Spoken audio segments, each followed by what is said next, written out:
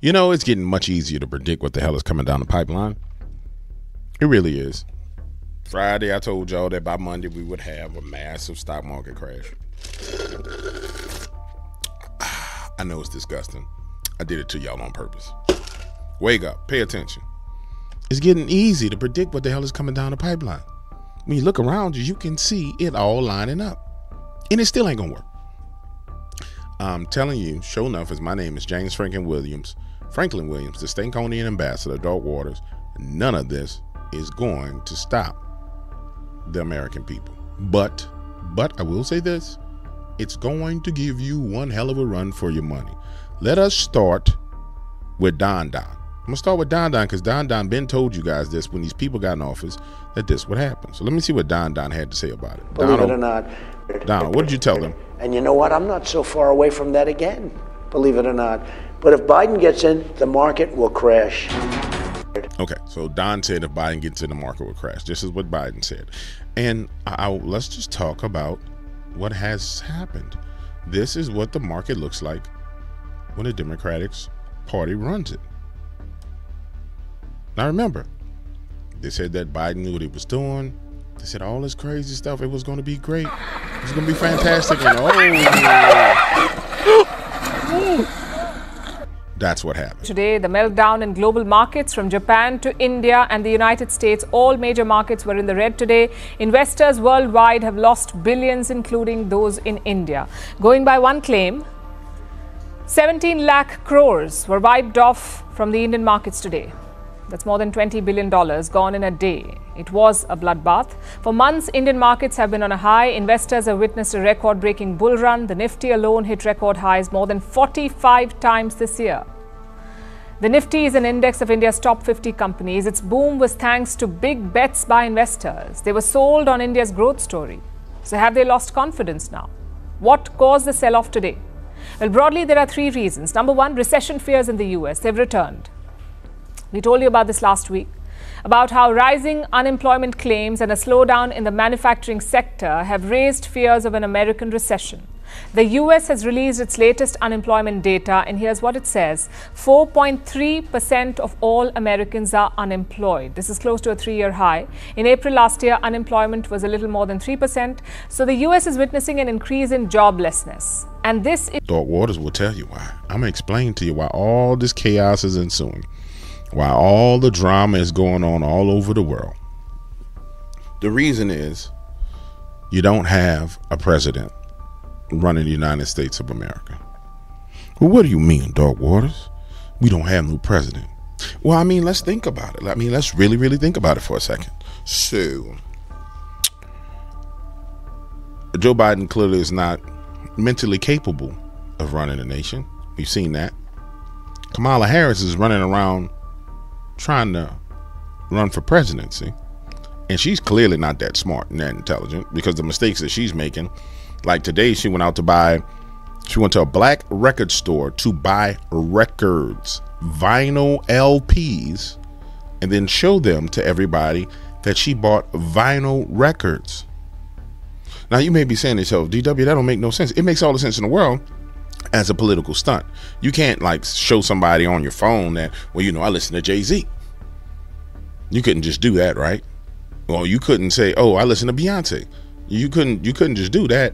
You had to have a photo op. You had to go get the album, take them out of the piece of paper, and show everybody, yeah, I bought Sade. The world is going to hell in a handbasket. $9 trillion have been lost in the stock market. Some would call history in the mix. Don't say some would call because they wanted it to happen. They wanted it to happen. They're throwing everything they have at the people of the world.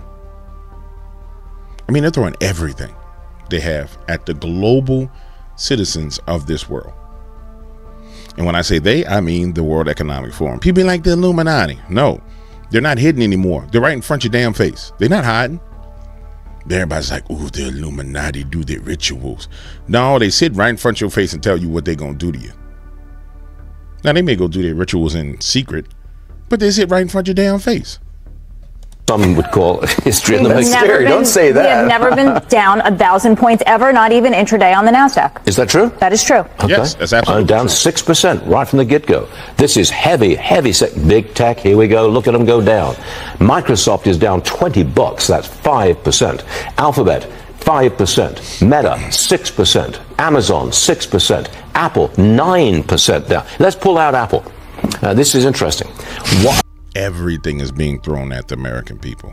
1,000 point drop. If you remember my video Friday, I told you when there was a 500 point drop in the market, it was called Black Friday. Watch this. I'm telling you, here it is right here. 1987 Black Monday stock market crash on October 19th, 1987. Worldwide losses estimated at 1.71 trillion. Chicago Federal Reserve report a chain reaction of market distress sent global stock exchanges plummeting in a matter of hours. And this is 1.7 trillion. And they lost their mind over 1.7 trillion. Now we're dealing with 9 trillion. Oh my goodness. 1.93 trillion. The equivalent of another Black Monday.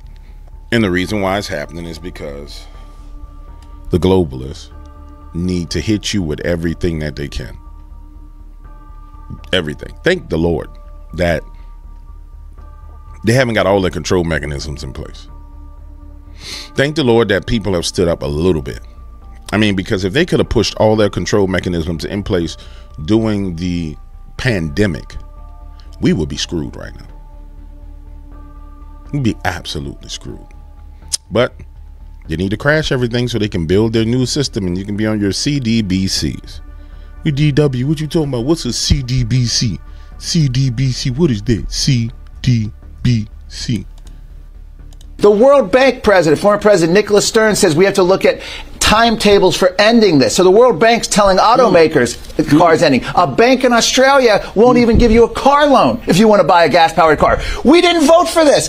They're taking away our meat, our gas-powered cars, our free speech, and our agriculture, forcing us to eat insects. We didn't vote for any of it. We didn't vote for lockdowns. We didn't vote for mask mandates. These were all done through emergency decree, through unelected bureaucracy. That is what the Great Reset is. Think back to China one-party rule. They don't want any stinking democracy anymore. Well, you meant I like that guy.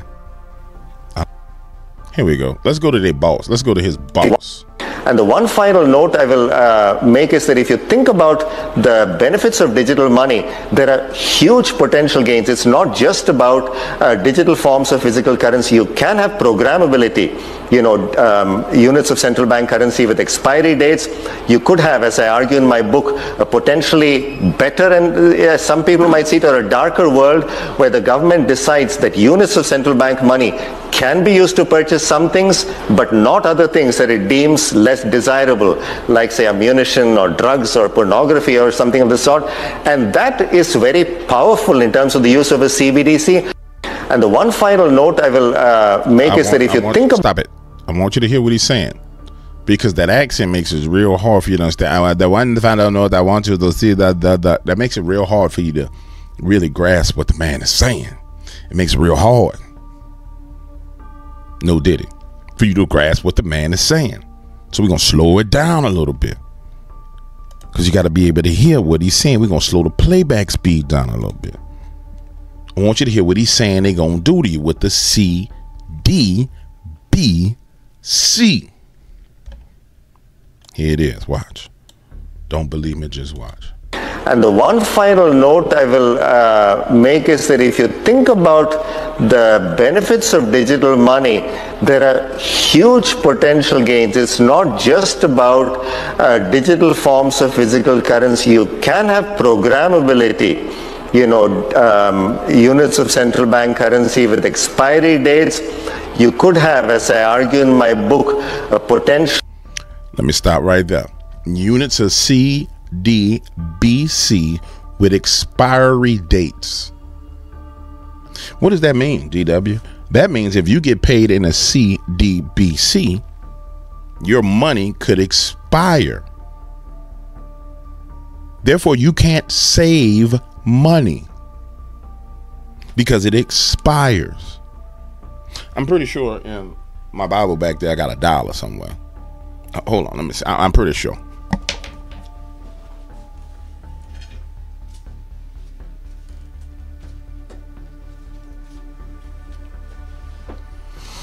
So what they're saying to you is this. See this? This could sit in that Bible for the next 100 years. And if the dollar still has value, my son and grandson could pick this up and spend it. It'd be like, my grandpa left me a $1 bill, and it's got a serial number on it that makes it worth $50. Right now, it's worth 50. Right? Well, according to their plan, you won't have this no more. So when you get your paycheck, you got 48 hours to spend your paycheck or your money expire. Yes, sir. It's a whole nother level of control that they want to institute on you. A whole nother level of control. Just get on top of your neck like this and strangle you. Strangle you. Yeah. Y'all can keep playing around if you want to. Actually better, and some people might see it as a darker world where the government decides that units of central bank money can be used to purchase some things but not other things that it deems less desirable. Strangle you, see? Strangle you. Where the government can decide that units of central bank currency can be spent on some things and not other things that are considered to be less desirable. And he just says it with this crooked lizard damn smile on his face. Look at him. Look at him. I'll make sure this on the middle of the screen so you can see. Look at him. Look at him. Look at him. He looked like somebody that'll drag you into a dungeon and chain you to a wall and beat the bricks off of you. Look at him. Look at his eyes. Let me make it big. Look at them eyes. Y'all got to start looking people in the eyes. Damn it. I don't think that's going to show you his damn eyes. Hold on. You going to see these eyes. You going to see these eyes. There it is. Look at them damn eyes. Look at them cold, dead shark eyes. Look at them. I want you to look into them. I'm looking into them right now. I want you to look at them. Yeah. That's your enemy right there. Mm-hmm. I can see it in his eyes. Yeah. Yeah. That's him. Mm-hmm. Yeah. Yeah, dog. Yeah. That's him. That's the one. That's the ones that want you right there. That's the ones that want you. They won't violate you. Calm down. Like, say, ammunition or drugs or pornography. Let me let you hear the rest of it. Like things that it deems less sites that units of central bank money can be used to purchase some things but not other things that it deems less desirable, like, say, ammunition or drugs or pornography. Ammunition or drugs or pornography.